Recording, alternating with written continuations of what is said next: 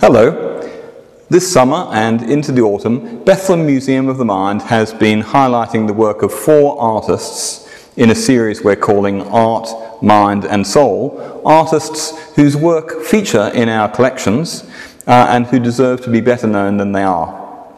The first 2 artists were Brian Charnley and Elise Warriner-Paquette, and the third artist we're featuring in the series is Charlotte Johnson-Wahl, whose work is featured in this beautifully produced catalogue entitled Minding Too Much.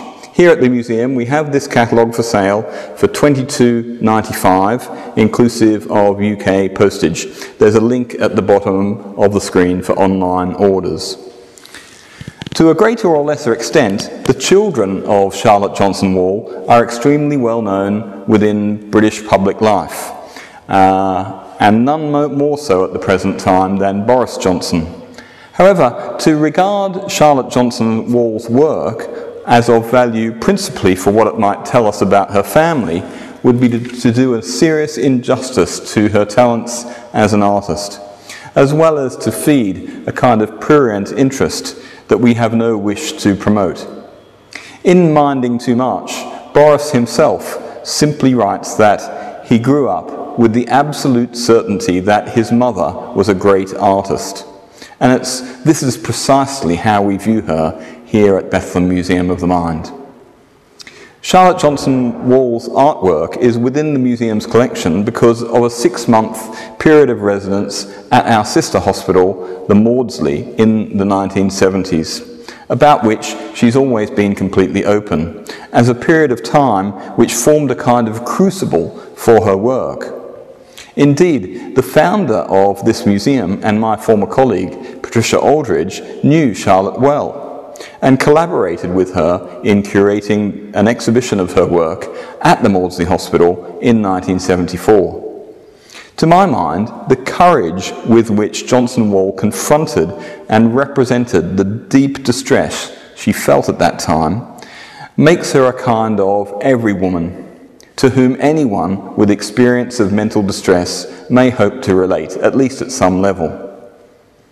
The painting that I'm standing next to, which is on temporary loan from a private collection, references the understandable and deeply felt concern she had for her duration of her stay at the Maudsley, for the welfare of the young family from which she was unavoidably separated.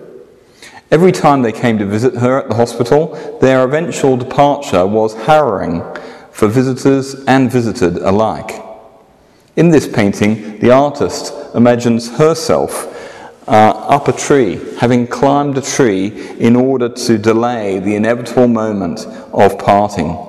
Her uncomprehending family are depicted attempting to coax her down, while at the same time the Maudsley staff are shown walking off, having given up any attempt to assist. The words attributed to them form the picture's title. Shake her down, talk to her, oh, just leave her. This is precisely what her family are not prepared to do. They may be uncomprehending, but they have not ceased caring. I hope you can see that this picture is not about the Johnson family as such, or to put the point more precisely, to the extent that it is about that family, it's none of our business to pry into. Yet insofar as it is a reflection of the experience of every family in times of distress, as Charlotte Johnson-Wahl has made it by placing it on this canvas, it is of concern to us, for we are human, and nothing human is alien to us.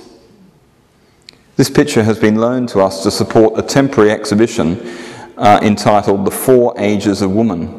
And it's time for me to admit the obvious point that I only have second-hand access to the maternal instincts that drove Johnson-Wahl's distress at separation from her children.